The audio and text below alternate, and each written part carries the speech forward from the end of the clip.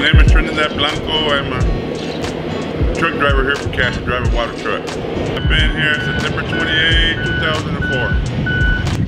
I came off the highway because I wanted to spend more time with my family.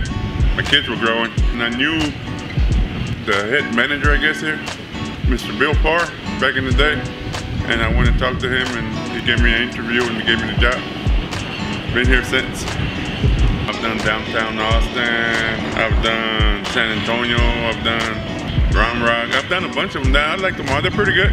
We've done a bunch of big ones. I like it. I mean, we go to different places and everything, and I have no problem with nobody. They tell you what to do, and we're going. My name is Trinidad, and I've worked here for 18 years.